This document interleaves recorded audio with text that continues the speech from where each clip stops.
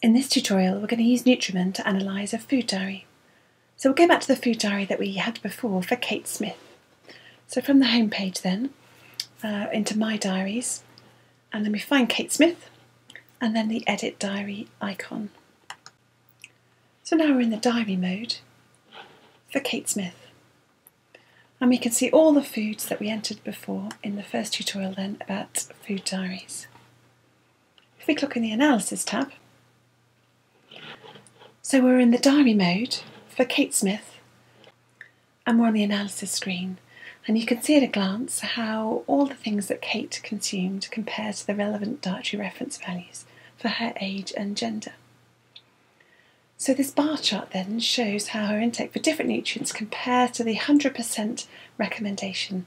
So you can see that she comfortably has enough energy, lots of protein, enough NSP, plenty of calcium. If we scroll down, we'll see there's a problem with selenium. Like many of the people in the UK, Kate doesn't have enough selenium, looking at about 63%. So each of these nutrients is shown visually as the bar that passes the 100% line. But also we've got the numbers, we've got the DRV itself from the SASN 2013 guidelines. We've got the mean intake for the day with the units, and then the intake as a percentage of the dietary reference value. And this screen can be easily downloaded. If you press the download data button, then it opens up in an Excel file or SPSS file, and from that you can incorporate the data into your own reports. You can download the graph as an image to incorporate into Word or your other report. So let's look at her energy intake. You can see at a glance that Kate is consuming too much energy, 150% of the EAR. So what we want to know is, where's the energy coming from? Which foods and which drinks are contributing that energy? So we can click on Contributing Foods, select the nutrient that we're interested in this case energy, and again visually we can see where the energy is coming from. We've got a list of the main sources of energy in descending order. So the biggest source of energy is that lasagna, followed by the lemon cake, then coleslaw, then garlic bread, then cheese.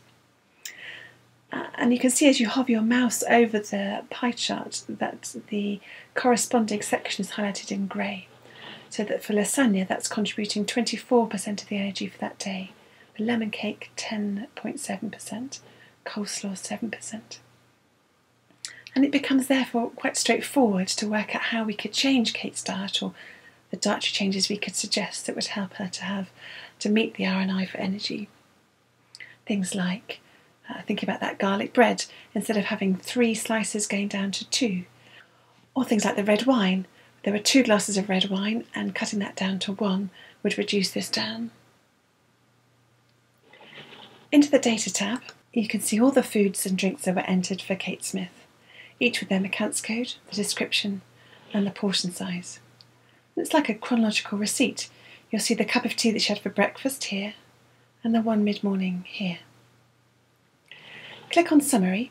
The same foods are listed, but they're totals, so rather than tea being listed twice, we've got tea listed once with a total amount. Lastly, nutrients. In nutrients, we've got a numerical summary of all the nutritional composition in Kate's diet, starting with energy and the macronutrients, and then rolling down then to minerals and the vitamins listed in alphabetical order. Data on all these analysis screens then can all be downloaded through the Download Data tab, downloaded into Excel or SPSS so you can incorporate into your own reports. Have a look at the other Nutrimen tutorials to find out what else Nutrimen can do.